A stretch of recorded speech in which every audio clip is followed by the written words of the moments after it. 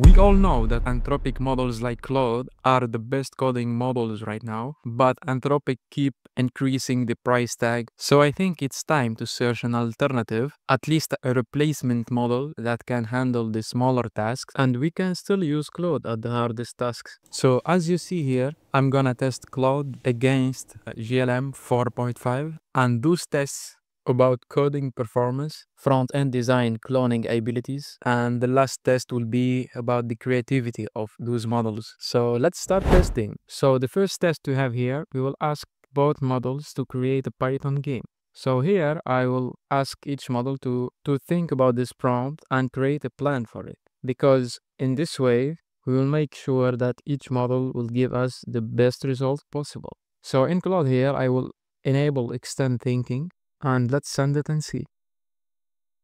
So now Claude finished his plan, and this is look really good. I will tell him to execute this plan now.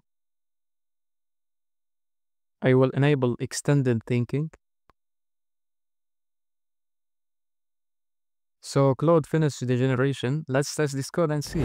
The code is quite long. It's about 1000 lines of code. Let's start it.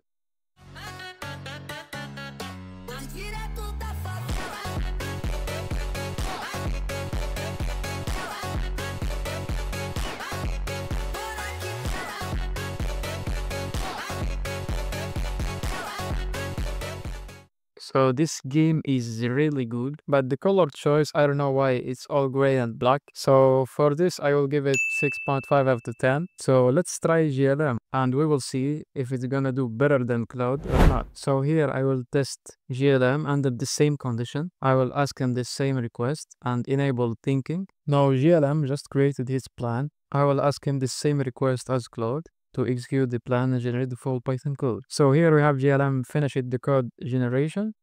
As we see here, it's about 800 lines of code. Let's try this code now. So as you see, this is the menu interface.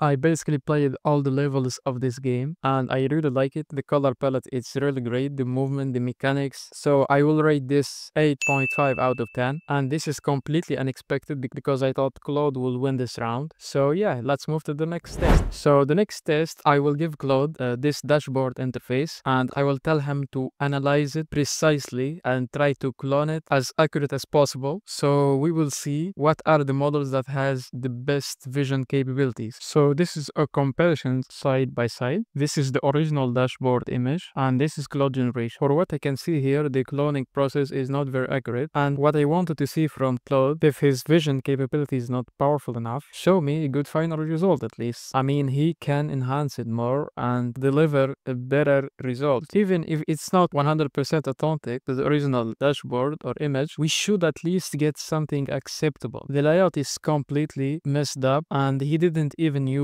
proper UI elements. I will give this 4 out of 10 and let's see how GLM 4.5 will perform. Yo guys, the GLM generation has finished and as you see, provided the code here.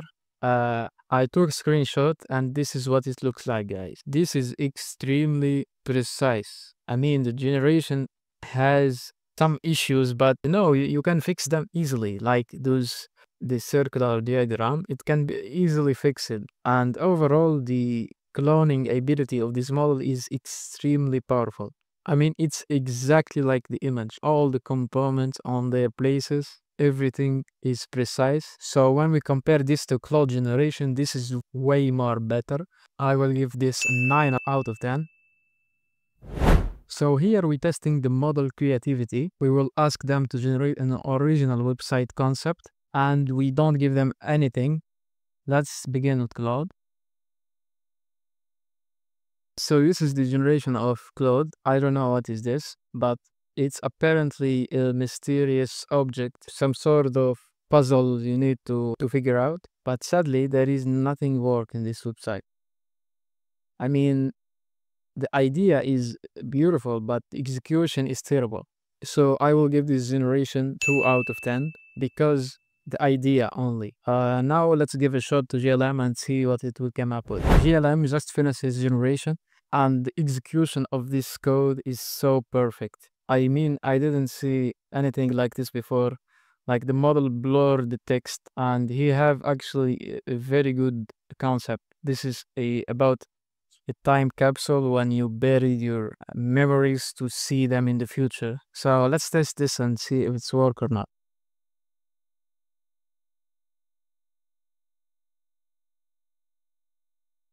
So this is actually working. The capsule I created is already there. And as you see, there is a countdown. So when you refresh the page, you can see the message inside it, which is so fascinating actually. This website, the idea of this website is great and the execution is perfect. So I will give this website 9 out of 10. And with this, GLM win 3 times on the row. I honestly thought Claude will win this episode, but those AI models keeps rising us, and I guess Chinese AI models will take over the world eventually. So I will just keep it like this. Give me your thoughts in the comments, and if you like this episode, give us a like and subscribe, and thank you for watching. See you next episode.